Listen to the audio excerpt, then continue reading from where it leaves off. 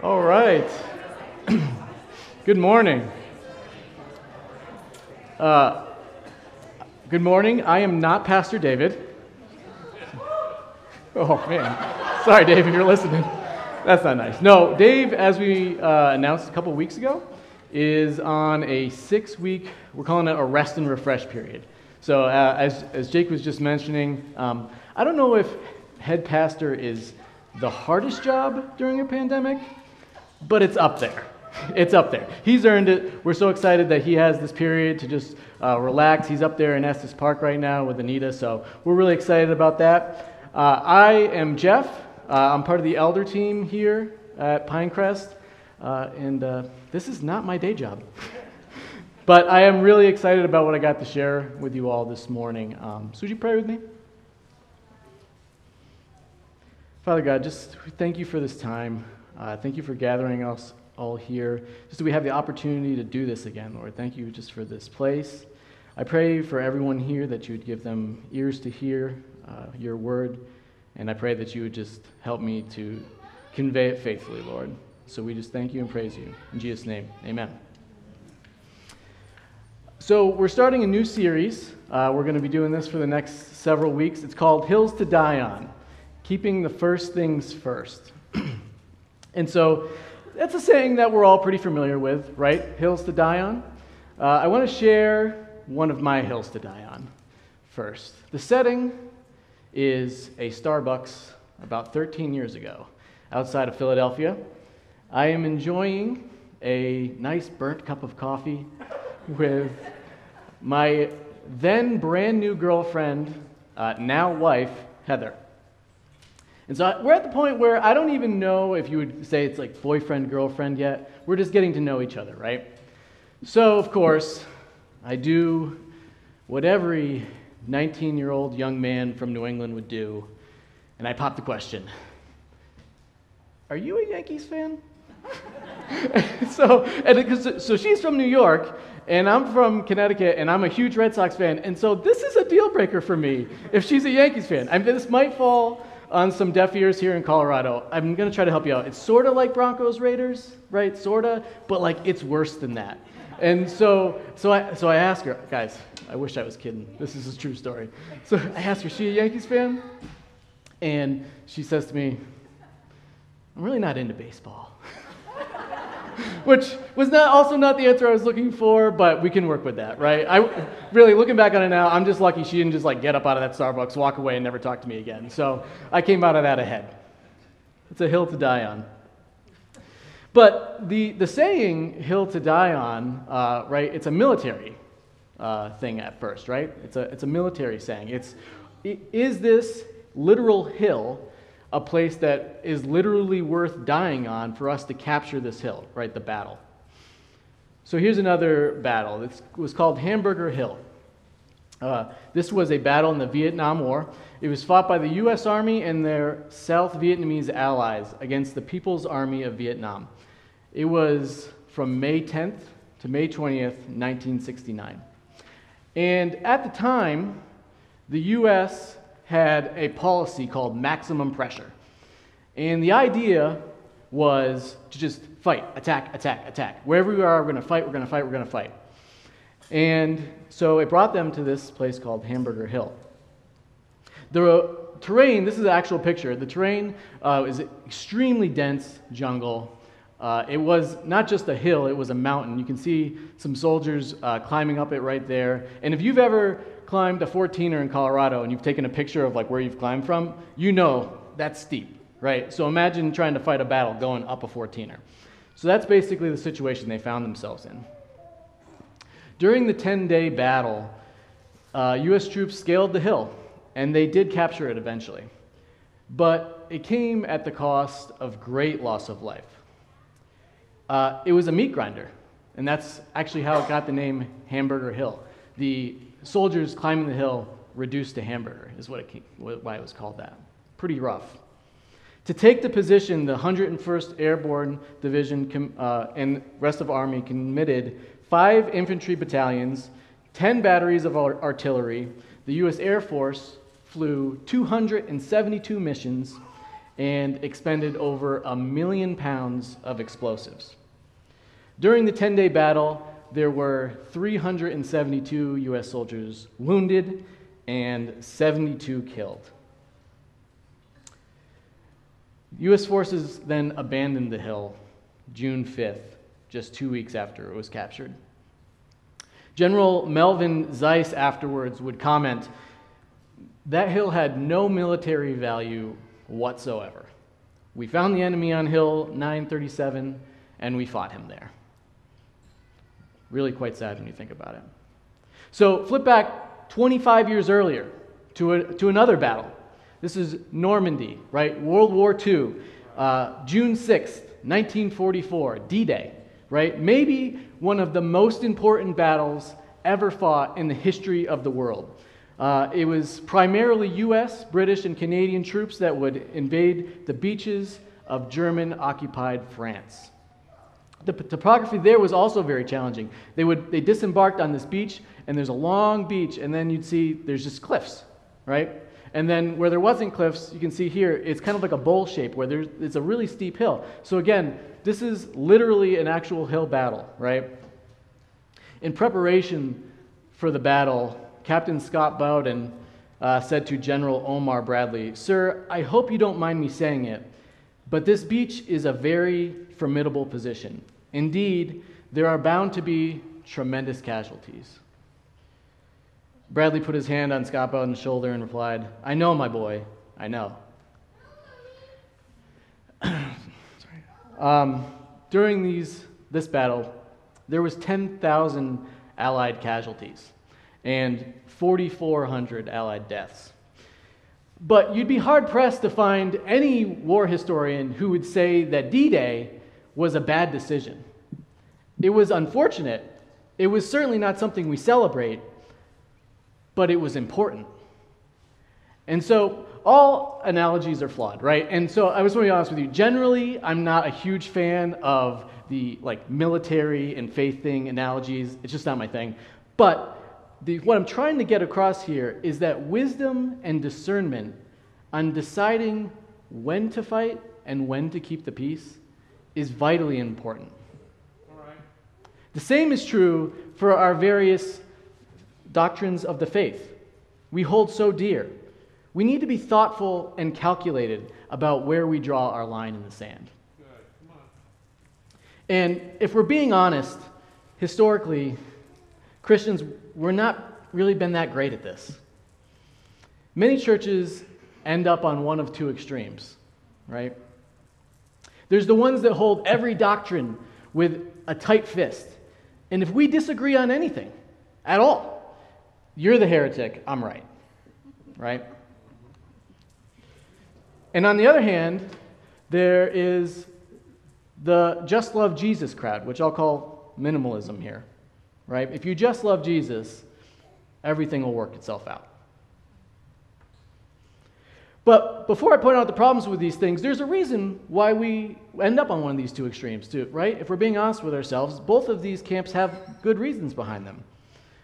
The first, for the fundamentalist side, is generally speaking, they're valuing truth, specifically God's truth, right? So 2 Timothy 3:16, this is in the ESV version. I've got it on the screen for you here if you don't have that version. It says, "All Scripture is breathed out by God and profitable for teaching, for reproof, for correction, and for training in righteousness."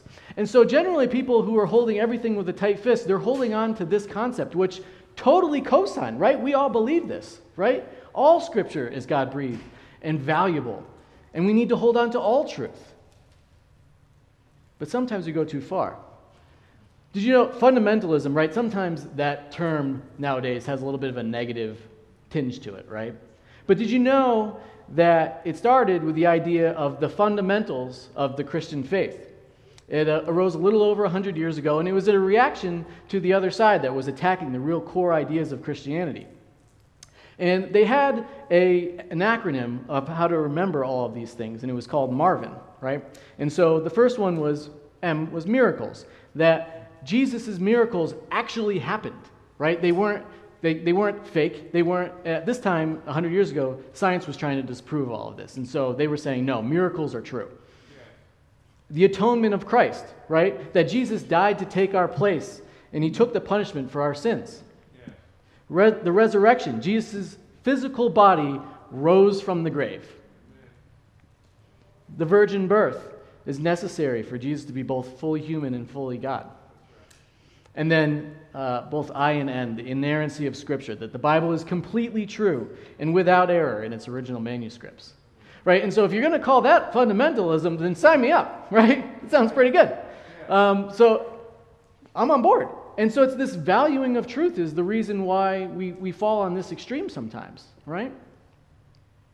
On the flip side, the doctrinal minimalists a lot of times are valuing unity of the church, right?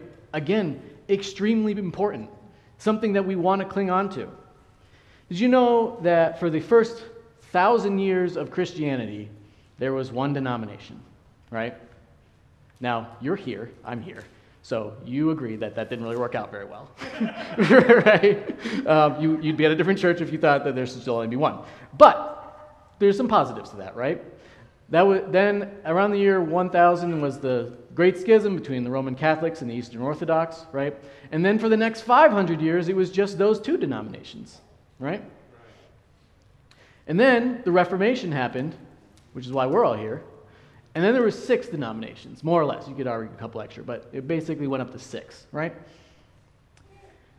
By the year 1900, that number had risen to 1900. And as we stand here today, the number is 45,000 global denominations. Guys, I don't know if number 1 is the right number, but 45,000 is not. Right? Oh, gosh. Who here has played the game Apples to Apples? Right? Most of you? Okay. Keep your hand raised if you like the game Apples to Apples. Okay, yeah, most of you. I hate that game. It's like, it is the worst game ever. So, I think most people played it, but if you haven't played it, the idea is you have cards and you have to match this subject card in the middle, right? And then someone picks, this is the best subject card, and then you're the winner, right? So here's my problem, is you could, the subject card could be blue, and I got the sky, right? I'm going to play the sky. And so, I win, right? Because the sky is blue. I'm the winner of Apples to Apples. No, it's whoever, if the person whose turn it is doesn't like that that's the answer, then you lose. And that's the way it is. I hate that game so much. So, good news is, there's this new game, there's a spin-off of it, and it's probably, there's copyright problems here, but it's called Stuff Christians Like, and it's kind of like Apples to Apples, but all the cards are stereotypical things about Christians.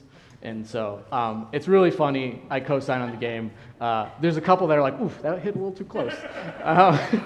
But so we're playing this the other day, all right? And so this is, I don't know if you can read this. This is the subject card. It says, every church should have at least one Sunday morning dedicated to, and then you got to fill in the blank, right? So this is what someone played. Trash talking other churches. Oh. I mean, it's supposed to be funny, guys, but it ended up in the game. That means that we got a bit of a reputation here. Oh, laugh so you don't cry. 1 Corinthians 1 verse 10 says, I appeal to you, brothers, by the name of our Lord Jesus Christ, that all of you agree, that there be no divisions among you, but you be united in the same mind and the same judgment. For it has been reported to me by Chloe's people that there's quarreling among you, my brothers. What I mean is that each one of you says, I follow Paul, or I follow Apollos, or I follow Cephas, or I follow Christ. Paul's begging the church here in Corinthians, be united. There's no divisions among you. Be of the same mind. And then you see all these, I follow so-and-so. Sounds a lot like the denominations, doesn't it? Then in John 17, verse 11, this is coming up towards the end of Jesus' life, right? And he's praying to God the Father. And he prays for us. He prays for his church, his followers. He says in John 11, I am no longer in the world, but they are in the world. And I am coming to you, Holy Father. Keep them in your name, which you have given me, that they may be one, even as we are one. That we're as close as Jesus is to God the Father. Jesus apparently thought it was important enough for us to be united to pray about it. And he goes on in that same chapter down in verse 22. He says, "The glory that you have given me, I have given them, that they may be one, even as we are one. I in them and you in me, that they may become perfectly one, so that the world may know that you sent me and loved them even as you loved me." Do you get that from Jesus? He's saying that the unity of the church is proof that Jesus was sent by God and that God loves the world. That's how important this is. This is something that we can't just say, oh, it'd be nice if we could get along. I hope we can get along. No, it needs to be a priority. So you can see why people fall on one of these two extremes, because both of those things are important. But here's the problems, right? The problems with fundamentalism. The first one's pride. Listen, if you have a sense of superiority based on what you think you know, that's an issue. It's sinful. Thinking that you're above someone because of your knowledge, it's probably misinformed. 1 Corinthians 1 and 2 says, "We know that all of us possess knowledge, and this knowledge puffs up, but love builds up." And this is my favorite one. "If anyone imagines that he knows something, he does not yet know as he ought to." Ain't that the truth, right? So it can lead to pride. The other one, kind of like what we talked about, it can lead to division, right? Fundamentalism leads to division. When you fight over everything, every little thing, that's how you end up with 45,000 denominations. In Titus, the whole point of the book of Titus actually is Paul is sending Titus to Crete because there's false teachers there. And so he wants him to set up leaders that will teach sound doctrine, right? That's kind of the theme of the book. But he says this in Titus 3:9. He says, "But avoid foolish controversies, genealogies, dissensions, and quarrels about the law, for they are unprofitable and worthless. As for the person who stirs up division, after warning him once and then twice, have nothing more to do with him." This is a really serious issue to Paul. He says, do not be that person who stirs up division and quarrels over the small things. The big things are what's important. The flip side, the problems with minimalism. Well, first of all, it's impossible to have no doctrine, right? That's just right off the bat. This position is impossible. It sounds intriguing at first. Just love Jesus. Okay, I'm on board. Sounds good, right? But even that is a doctrine, right? Just the saying, just love Jesus. That's a doctrine. And if you say, just love Jesus, well then, who is Jesus? Is he a man? Was he God? Was he both? If you say just love him, what does it mean to love him? Does it mean just have positive feelings about him? Does it mean that I need to follow his commandments? If so, what are they? And what do they mean? And so really quickly, even just the statement, just love Jesus, leads you down a whole line of questions about doctrine, right? Another reason it's impossible is because the heart cannot love what the mind cannot know. The heart cannot love what the mind cannot know. So if you know my wife, she's nervous now. No, don't be. If you know my wife, so she's a words of affirmation person, right? So you know the 5 love languages? She's a words of affirmation person. And so I understand that most of the time. And so it would not be uncommon for her to just be like, just tell me something nice, right? What? She hasn't said this specifically, but imagine. What? Why do you think I'm pretty? Right? She has not said that, to be clear. And if I said that, and if I responded to Heather and I said, you know, it's just, you have the most beautiful auburn dark hair. It just shimmers. It's so pretty. And your hazel eyes are just, they leave me speechless every time. Okay, some of you are getting really uncomfortable right now. Right? And it's because you know that my wife has blonde hair and blue eyes. Right? And so if you heard me say those things about Heather, you'd be like, do you even know her? Like, how can you love her if you don't even know her? Well, first of all, that's a good point. I'd be dead if I said that, right? We wouldn't be having this conversation. But if I did, you'd be like, do you even know your wife? Right? if we don't know God, how can we say we love him? Amen. Right? So just love Jesus is impossible if you're not searching the scriptures for who he is. A second problem is it can lead to serious error. Galatians 1:9, Paul says, "But even if we or an angel from heaven should preach to you a gospel contrary to the one preached to you, let him be accursed. As we have said before, so now I say again, if anyone is preaching to you a gospel contrary to the one you received, let him be accursed."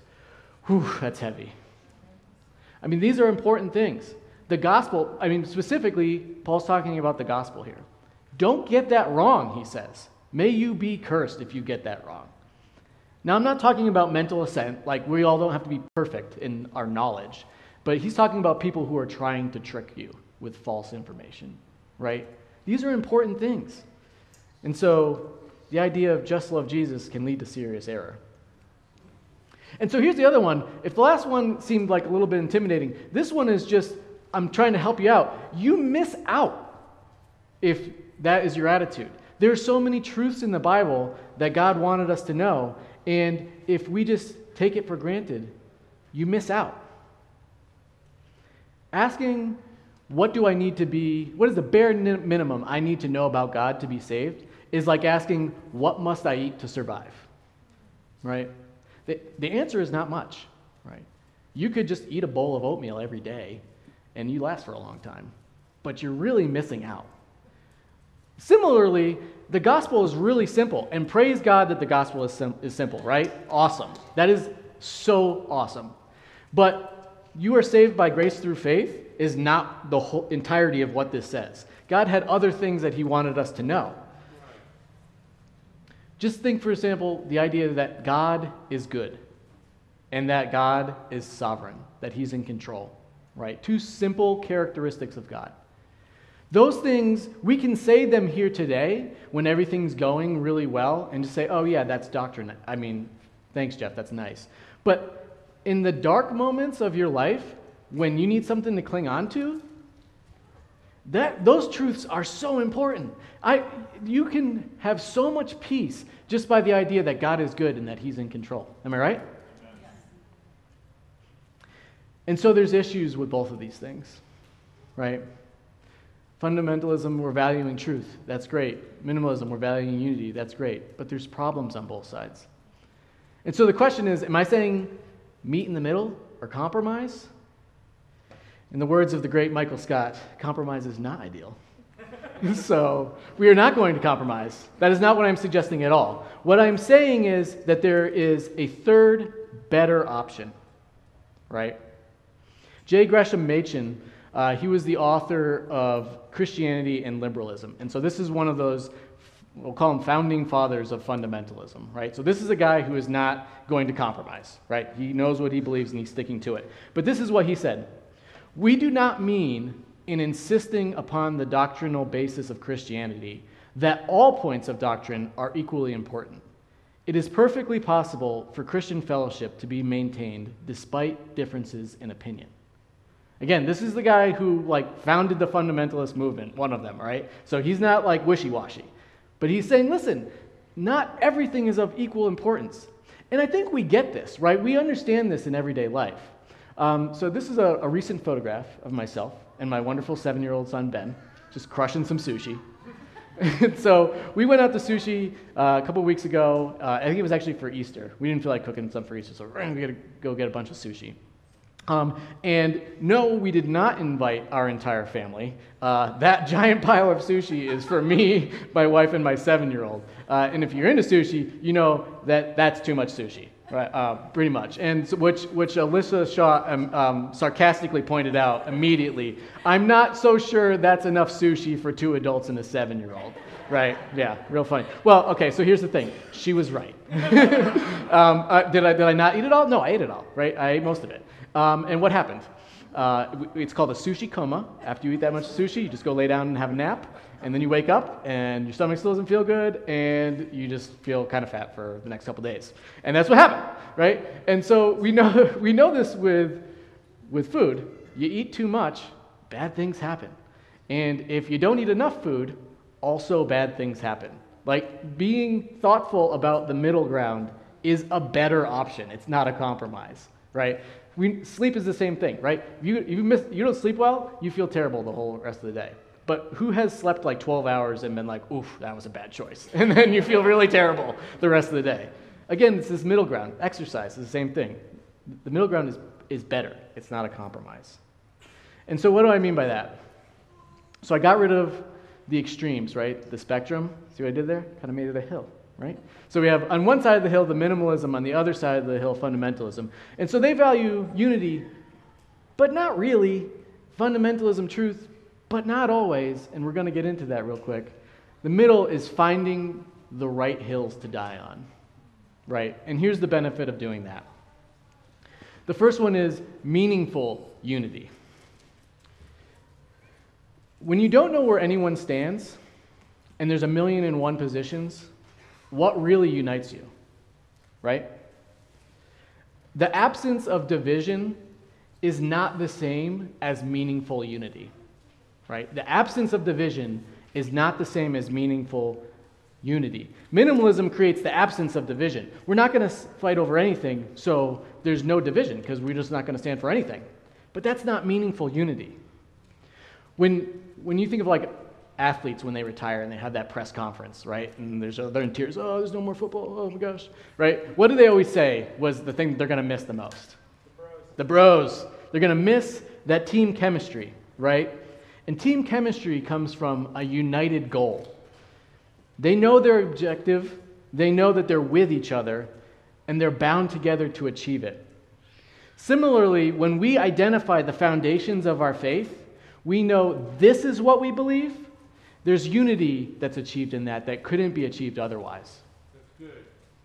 Ephesians 4:9-14 says, "And he gave the apostles, the prophets, the evangelists, the shepherds, the teachers, to equip the saints for the work of the ministry, for building up the body of Christ, until we all attain a unity of the faith and the knowledge of the Son of God, to mature manhood, to the measure of the stature of the fullness of Christ, so that we may no longer be children tossed to and fro by the waves and carried about by every wind of doctrine, by human cunning, by craftiness and deceitful schemes." See, to Paul here, true unity is unity in our faith, that we believe the same things, that we identify what we believe, and that we are no longer tricked by every wind of a wave of doctrine. That's what true unity is in the church. Amen. The second thing is boldness in truth, right? It's important that we identify the foundations of what we believe, because then there's no confusion. Alexander Hamilton said, "If you don't stand for something, you'll fall for anything." In Acts chapter 3, Peter and John heal a paraplegic man, and he walks. And then they're arrested, right? Can't do that. No healing people, right? So then in Acts 4-8, it says this. So they're on trial now, right? This is Peter on trial in front of the people who have arrested him. He says, "Then Peter, filled with the Holy Spirit, said to them, 'Rulers of the people and elders, if we are being examined today concerning a good deed done to a crippled man, by what means this man has been healed, let it be known to all of you and to all the people of Israel that by the name of Jesus Christ of Nazareth, whom you crucified, whom God raised from the dead, by him this man is standing before you well. This Jesus is the stone that was rejected by you, the builders, which has become the cornerstone. And there is salvation in no one else, for there is no other name under heaven given among men by which we must be saved." That's the gospel right there. And man, like, these are the people that arrested him. They're in it deep. But they had such boldness. They didn't just say, "Sorry, please don't kill us." With boldness and conviction, they laid down what they believe. If you don't know and hold fast to the core thoughts of our faith, how would you ever have this kind of boldness? There's no other way to have this kind of boldness but to identify these things and to hold on to them with all we have. The last thing that finding the right hills to die on leads to is grace and humility in our diversity. We must have boldness to proclaim the truths of certain things, but we need to have the humility to know where our knowledge ends. And grace for Christians who see things differently. John Newton was the author of Amazing Grace, right? Maybe the most well-known hymn of all time, So Beautiful. But he wrote other things too. And he wrote one thing called On Controversy. And he wrote this about a fellow believer whom you see things differently. He wrote, "The Lord loves him and bears with him, and therefore you must not despise him or treat him harshly. The Lord bears with you likewise, and expects that you should show tenderness to others from a sense of the much forgiveness you need yourself. In a little while, you will meet that person in heaven, and he will be dearer to you than the nearest friend you have upon earth. Anticipate that period in your thoughts, and though you may find it necessary to oppose his errors today, view him personally as a kindred soul, with whom you are to be happy in Christ forever." I'll say it again because I just liked it so much. 1 Corinthians 8:2. "If anyone imagines he knows something, he does not yet know as he ought to." Romans 14, Paul talks about this too. He gives us a clear example, right?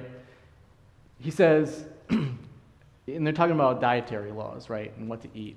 And this doesn't really strike a chord with us because we don't really have that as much today, but this was really kind of a big deal in this day and age, right? And so Paul writes, "As for the one who is weak in faith, welcome him, but do not quarrel over opinions. One person believes he may eat anything, while the weak person eats only vegetables. Let not the one who eats despise the one who abstains. Let not the one who abstains pass judgment on the one who eats, for God has welcomed him. Who are you to pass judgment on the servant of another?"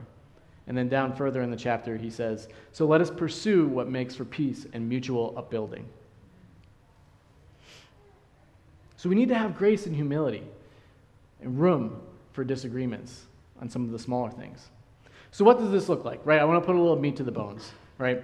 And so this is where things get a little more personal, right? So just be warned. But I put it into 4 tiers, and a lot of this is based, shameless plug, based on a book by Dr. Gavin Ortlund.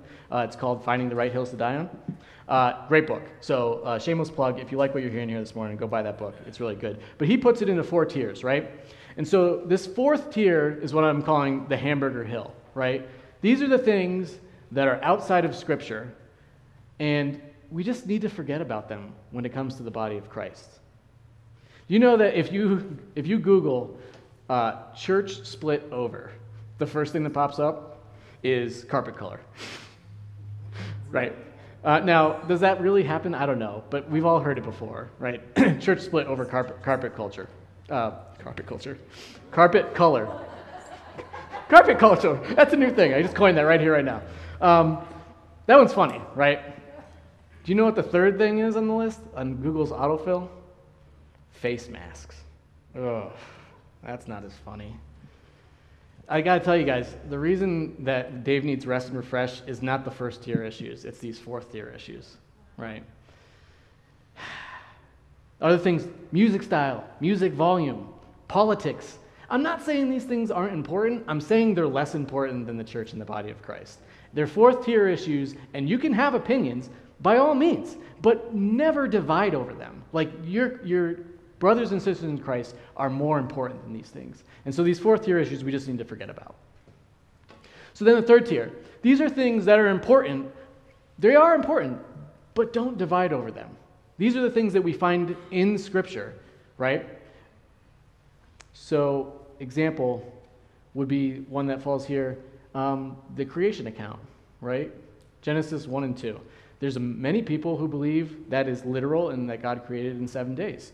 There are many people who believe that God created over millions of years, right?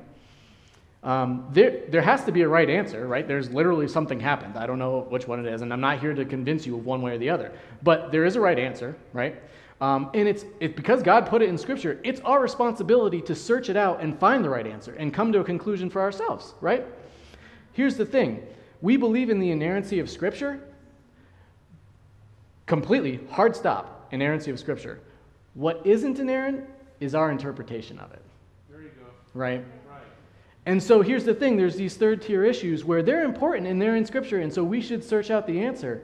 But we shouldn't divide over it, because real Christian believers, who honestly are trying to faithfully read the Bible can come to a different conclusion than you. And your interpretation is not inerrant. And so we got to know, maybe we're right. We think we're right because that's our position. But we could be wrong. And so we should never divide over these things as a church. Churches have divided over creation account. They have, right? People have left churches over that all the time. And it just shouldn't happen.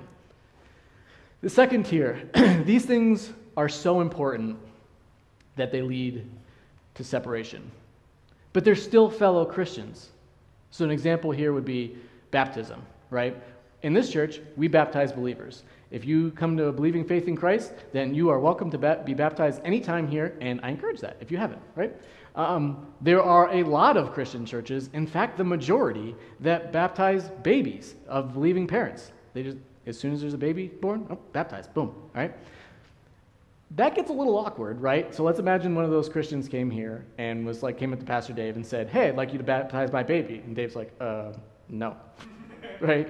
Things get a little awkward, right? And so, unfortunately, maybe it's best that they worship at the Presbyterian church down the street, and we worship here. And that's kind of sad, but the main point here is they're still Christians, right? These are still brothers and sisters in Christ. And so these things we think are super important, and we're not really going to budge on them, and this is how our church operates. But we know that you're still a believer, and so they shouldn't be treated as otherwise. These are still our brothers and sisters in Christ. We're physically separated, but we're not spiritually separated. And so that leads us to the first tier. And this is what we're going to be talking about in this series for the next 7 weeks or so. These are the core issues of our faith. We must hold on to these. Without these, our faith starts to fall apart. These are the things that we can't give an inch on, right? This is the beaches of Normandy. Even if it leads to something less than ideal, we can't move on these things. And so what are they, right?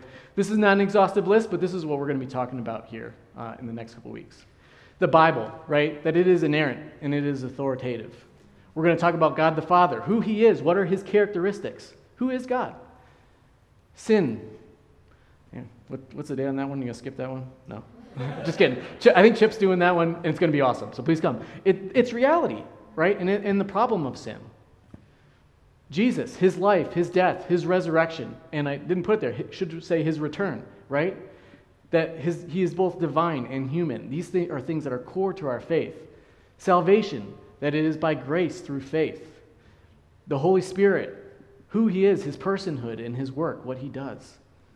And then the Trinity, that God is 3 in 1. Again, maybe not exhaustive, but it's the things that we're going to hit on. So what do we do? What do we do with this, right? Well, the first thing is decide what are the right hills to die on. And by that, I don't mean what is your truth, right? We just went over it. There are these things that we're here to help and that we're going to be talking about the next 7 weeks. But what I mean is that you could just come here and listen to all these things, but you personally need to decide, yes, I believe this is a hill to die on for me. Like, you need to make that choice yourself and hold on to these things. It's a personal voyage. So that's the first thing. We're going to decide what are the right hills to die on. And then finally, we're going to live like you would die on those hills, right? So I wrestled with whether to bring up this point earlier, decided to not, but all these ideas of like hills to die on, it can lead to the idea of fighting, right? It's not about fighting. It's about living like you would die on those hills, right? It's not about fighting. It's about living, how you live. And so I wrestled with, just a story or something to illustrate to you guys. But when I stopped and think about it, we don't need a new story or a new example, right? Jesus literally died on a literal hill, and he did so without fighting. But he won, right? Jesus literally died on a literal hill without fighting, but he won. The night before he was crucified, Jesus prayed to God, God, please take this cup from me. But he was so convicted of the will of God the Father that he was willing to die for it. That was a hill he literally was willing to die for. And so that's our example. We don't need a better example than that. Amen? Amen. All right, let's pray.